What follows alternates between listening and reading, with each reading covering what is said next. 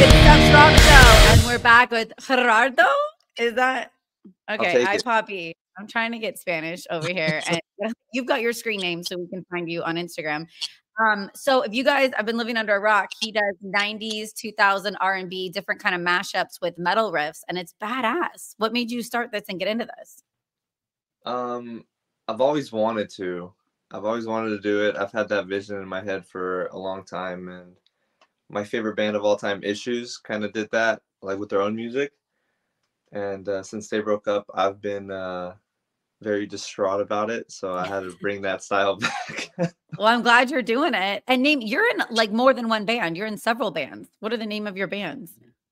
So that's a perfect segue. Yeah, I'm in technically 4 bands. 3 of them are playing tonight at the same place. I'm playing with all 3 in one show. What? So that's going to be fun. I'm in Unlikely. They're like an indie math rock kind of band.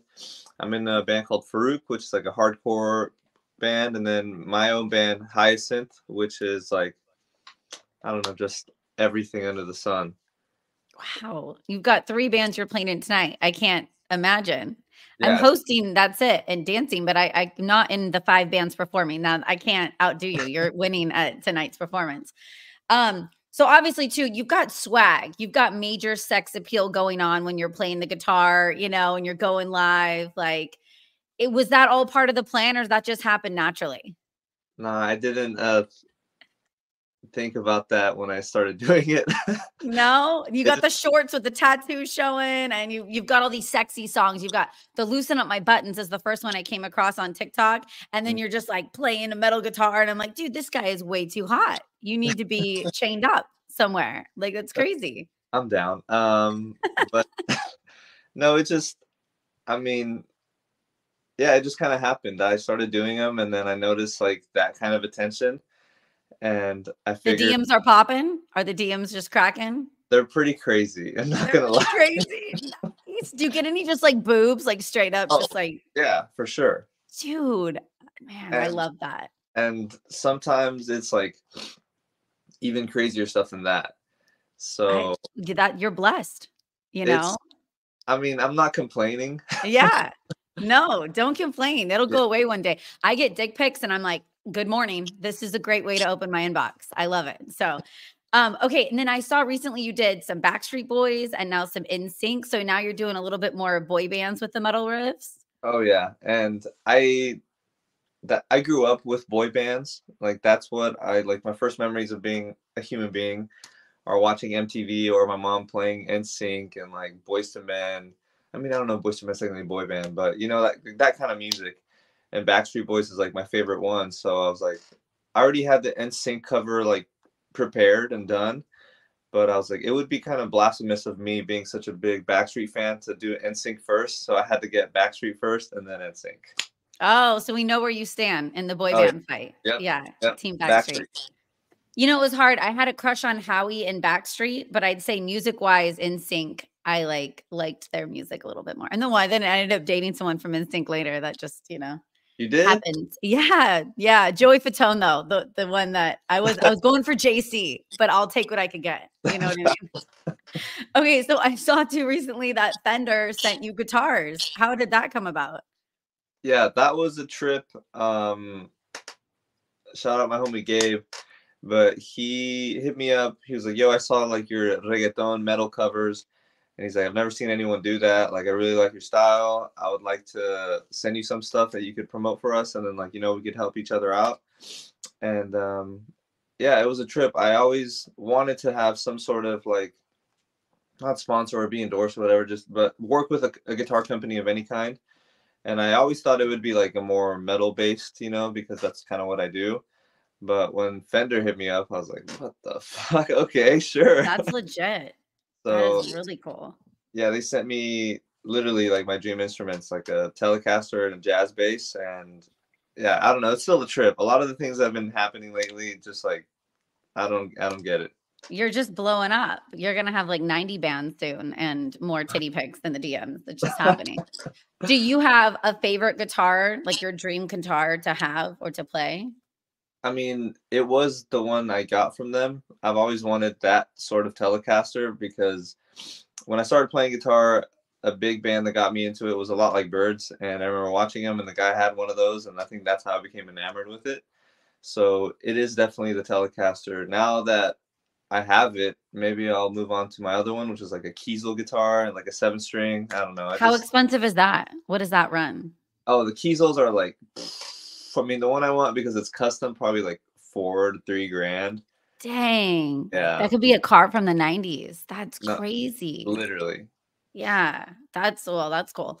I also saw you met the home team. I love the home team. How did you meet them, or like did you open for them, or what happened there? Yeah, so that's what's really cool about that is we played with them. Hyacinth did in October of 2021 when like everything started to open up again, and it was I think right before or after they released their album Slow Bloom. So they played around where we played, and yeah, we got to open one. We got to meet them. They're amazing. Now they're like really blown up, which is Yeah. because those guys deserve it. Their music is fucking awesome. So I'm like super stoked for them. Yeah, it takes one hit and all the shares, and then all of a sudden it's like, psh, I don't know. Do you have a favorite metal riff cover that you've done? It's every time I write one, I'm like, this one's my favorite, or like this Yeah? is the one. But the ones that stick out are I did Usher Confessions Part 2. And I did that one the day after I did the first one. Like I saw that it was going crazy and I didn't sleep. So then I just stayed up for like 5 hours and like wrote that one. Oh my God. So that one. And then I really like, oh man, I really like the one I did for Pony. I think that one was pretty sexy. Yeah, I love that song. I mean, and I love all the different versions and when rock bands, mix it up, but those lyrics, the Pony song is so freaking hot. It's It is. just, It is. but adding metal to it makes it even hotter. I agree. So probably that one. And yeah, probably just those two. I don't know. There's a lot of them. Every time I write them, I'm like, damn. And I take out the vocals and I just listen to what I wrote. I'm like, this is sick. I should use this. Yeah. Do you have a musician that got you started in music or inspired you? I mean, I grew up in Mexico. I was born in Mexico. Oh, wow. So the first kind of musician that I saw like personally do it was my uncle, my tío Pancho. He's like an amazing guitar player. He can sing, and like just being around that, I was like, damn, this is kind of what I want to do. But then, growing up and like starting to listen to metal, the guy who did it for me, like we talked about before, was Joey. Joey Jordan. Yeah, that's cool. And I saw you drum. You drum too. Yeah, I'm primarily a drummer. Like that's how I started playing music because I saw Wow. Slipknot and I saw Joey, and I was like, that is the coolest fucking thing I've ever seen in my life. I want to do Yeah. that. Yeah. He was pretty cool. He was pretty, you have a tattoo. I mean, Yeah, you're a fan. right, wait, right there. I feel bad. I should get a tattoo of him. I'm messing up. Well, so wait, you do drums and guitar. What else do you do musically? I play bass. I can sing a little bit. I don't know. It's hard to say I'm a good singer when the singer in my band is like amazing. So yeah, I can do that. And then what I always tell people I'm best at least in my opinion, is writing music.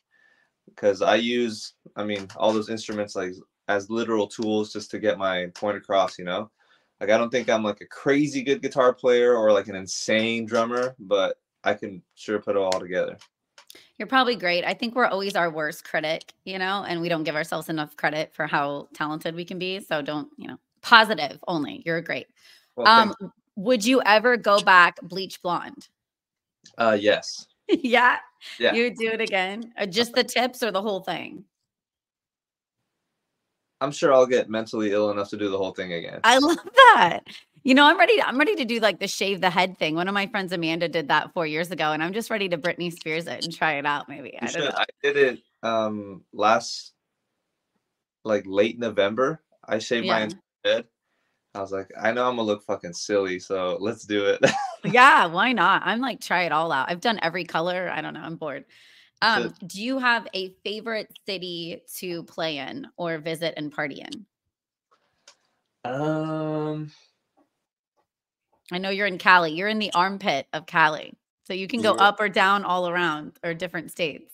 Yeah, I'm trying to think. I mean, Or even like a favorite memory, like you played the show in a city and you're like, wow, that was really fun. I think in like 2018 we played Seattle. Wait, no, Portland. We played Portland, Oregon. And at the time I was still, like drinking and smoking and stuff. So that night was really cool. We got to party with a bunch of people we've never met. And just the vibe of that place was like just chill. And yeah, like we smoked a ton of weed, like the dispensaries in every corner. So Yeah. I've now, been high in Portland for sure. It's fun. It's a fun yeah. city. So wait, that's right. You're straight edge. So you used to drink and smoke. What happened? Why did you get off the wagon? Now you're all responsible. Yeah. So it's Too kind much of funny. fun? When I was a kid, I was really into like pro wrestling, and Okay. there's a guy named CM Punk, and he was straight edge, or he is straight edge. So since I was a kid, I was like, you know what? Like everything that he says sounds legit, so I'm gonna be straight edge. And I had this idea since I was a kid, but you go to high school, you meet fucking the wrong people, the right people, Yeah. and then I started drinking and smoking, and then it got a little too crazy in high school, and then I would just stop for like months at a time, and I was like, all right, I'm straight edge again, and then just kind of got back into it. But lately, the past like 2 to 3 years, I just don't see the benefit in it. I won't judge anyone that does it, but it's just not for me anymore. I think that's cool. I think that's healthy. And, I've taken years off and whatnot, and I'm mentally clear. I feel Yeah. better, but I like to drink. Do you have a celebrity crush? The first one that comes to mind is Gillian Anderson Okay. from the X-Files, because that was like my favorite show. Is my favorite. She's old. I know, I'm into that though. I'm super You like into. them really old, rugged, worn out? She's not worn out. No, no, I'm just kidding. I liked the X-Files. I loved and then Californication too. Oh Like yeah, David. I'm a big Hank Moody fan. Oh yeah. Okay, can I do random question time? Yes. Okay. A musical instrument that has the most annoying sound to you. Fuck. The human voice. So humans are mostly annoying to you. You like them to be quiet and just shut up. I get the worst like secondhand embarrassment when someone's really bad at singing. Oh. Like if I hear someone and they're just bad, like I like want to crawl into my own skin. Like I feel bad for them and I feel bad for me, but yeah. So you can't watch like the American Idol flops of people that audition and do horribly. Like that Yeah, would no, never I be good. can't. Like that stuff just I can't do it. Okay, I get that. What is or have you ever gone skinny dipping? Yeah, for sure. You have. Yeah. Under the influence or straight edge? Uh Probably a little bit of substance abuse, yeah. Substance abuse. I've definitely abused some substances. What is a secret about you that not a lot of people would guess by looking at you? Damn. I mean, I don't make it a secret, but yeah, probably that like I worship boy bands. I don't You think. that you did Uh, just do Backstreet Boys and NSYNC. Yeah. yeah, Okay. All right. Dogs or cats? cats. Cats. Yeah. Yeah. I like them both. What is your favorite or best pickup line? And like, have you used it? Oh shit. See, that's the thing. I don't flirt necessarily. Like if I'm ever anywhere and I see like an attractive girl or something, I never go up to them because I feel like most girls just feel uncomfortable in situations like that. So I never want to put them in that So you situation. just never go, you think someone's hot, you don't go up to them, you don't say anything? Yeah, I'm just like they're just there and I'm like, cool. Like How is it ever going to blossom and like anything going to happen if you don't, you know? I don't know. Yeah, it just depends. Like if I I'm feel like if, the younger generation are all in the DMs. They're all in the shooting their shot on the internet and not in real life anymore. Like what I grew up with. right, that's kind of true. I think yeah, I think I've gotten spoiled in a sense where like they hit me up through Instagram or whatever. But even when I was younger and I was a teenager, I think it just depends. Like if you get to know them a little bit, like in school, you'd be in school and college or whatever, and like you're in class with someone, and you interact a little bit more, then they can kind of like get a feel of your vibe, and they're like, well, this guy's not just some random drunk stranger trying to hit on me and like fuck me, you know. Yeah. But if I'm at anywhere and I just see a random person that I'm never gonna see again, I don't even bother. What, can I see your nails? Oh yeah. Oh wow, those are beautiful. It's for the show tonight. Yeah, I did it myself. You got to come up to Sacramento and play a show, and I will come out and see you guys. I am super down. Actually, I think we might with Unlikely in October. I'll keep you posted. Oh, cool. As long as it's not Aftershock. I hope not. That's the only. What day's Aftershock? It's the second weekend of October, I believe, the 10th through the 13th. That's gonna be. No, I think it'll be after that, so you're good. Okay, good. Yeah.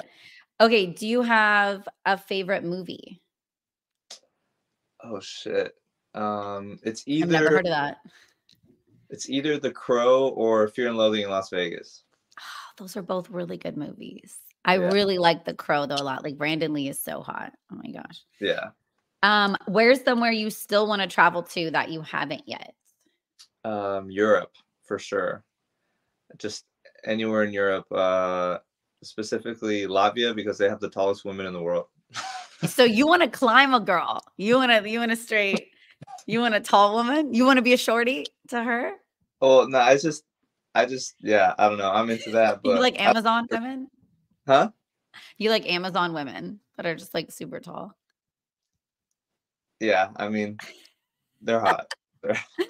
Oh my god. Okay, and then what is like a weird gift that you've given? Like a strange gift that I've given? Yeah. My attention. Oh, so like, is it hard to get your attention?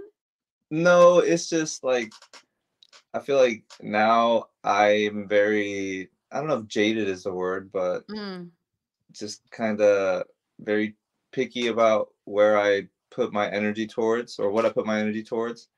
Yeah. So, and sometimes it's not the best thing for the other party, because I'm very distant and I suck at replying. If anyone knows me, even my own mother is like, why do you have a phone? You know, so no way. And I get to know them and we get kind of close. I feel like it's almost a bad thing for them, because then I just keep them waiting all the time.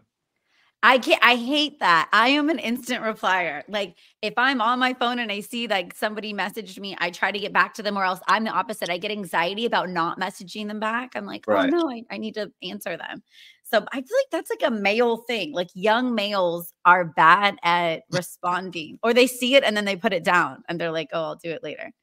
Yeah, I've always had notifications off for everything, because I know that if they were on and I saw it, I would reply, and I would like not do the things I have to do. So it's a priority thing, but I also just fucking suck at it. I feel you. And right now, like I need to rehearse for the show, and I've been so active on social media all morning. I'm going to shut this off after I post this and just dedicate myself to dancing. And I can't have my phone on, because if I hear my phone, I'll stop dancing and I'll run in and check my phone. And exactly. Yeah. So I feel that. Okay. Do you have anything you want to announce or tell us about your solo projects or your bands that's coming up, or how to find you? Okay. So on Instagram, it's at Chamucomusico. On TikTok, it's at Hyacinthmusic. That was the name. Oh, that's the name of my band. Again, I started that TikTok so everyone in the band could post on it, but only I did. And now it's just you. It's now like, yeah. Let's see, music stuff. Well, I guess if you're gonna post it today, so if you're in the Central Valley, my 3 bands are playing a show. I'm gonna be on stage for like an hour and change all together. Overachiever right there. Yeah. You are the show. And then there's like one other band. Yeah, they're calling it Gerardo Fest, because well, go you. That's amazing. I would tell you to come to my show up to SAC, but you're freaking having your own show. So we're competing, but we're far enough away. We are not. I would otherwise. Let's see what else. You're on TikTok. So are you on YouTube? You're on Instagram, all the things. Yeah. So actually that's a thing. I'm gonna start a YouTube channel. I might just post it on the one I already have, but I'm gonna start doing full versions of the covers, because that's everyone's asking for them. Yes. And that's where the money's at. Like Yeah, YouTube's where's the money. That's, got to get on YouTube. and people don't realize that if I posted them on like Spotify or iTunes, I would get copyrighted like super hard using the original vocal track. So, and that's how I like it. I mean, I will make some. I'm gonna do "Can We Talk" by Tevin Campbell with my band, so we're gonna cover it as a whole band. But all the other ones, I'm gonna make full versions and put them on YouTube, and then people could just go crazy and listen to them all night. I love it. Well, I'm looking forward to it. I can't wait to check it out. And thank you so much for taking time out of your day and stopping by Stefs Rock Show podcast. And we will definitely be following you and need to see you live in the near future. For sure. Thank you. It was my pleasure.